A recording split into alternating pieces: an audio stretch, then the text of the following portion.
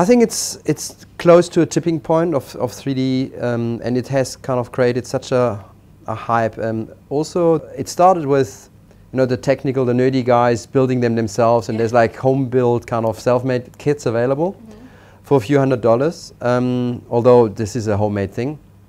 And MakerBot actually was probably the first real commercial professional company who made it ready to use. I describe this as almost like a vacuum cleaner. This is ready to go. You plug it in, you press start, and you go. It is pretty much like a regular printer. I mean, the setup in terms of feeding the material in is a bit more complex than just, you know, switching a cartridge, but that's about it.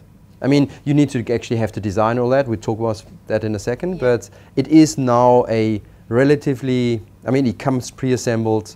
This is the best-selling desktop printer. So when we talk about price, we need to actually position the whole 3D printer range, because 3D printer is just it's an umbrella term for so many different types of printers. So there are professional ones where you would produce and print. Print is maybe not the best word, but let's say print metal. That's like 3-4 million rand. And there are the high professional ones that mostly 500,000 to 300,000. And these are that's why we call them desktop kind of 3D printer for the normal household. And this is now at the moment, exchange rate is not helping. But it's for at the moment it goes for 36,000. Well, this machine uses PLA plastic. It's based on cornstarch, so it's a lot more eco-friendly than other plastic like ABS.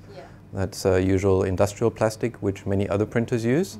And well, it's very simple and easy to handle. That helps a lot. It's non-toxic, no toxic fumes. You know, I mean, we know of American households now where their parents print toys for their kids, and if they break it, you know, they just print another one. If they chew on it, it's not toxic. People design, for example, they break their iPhone cover.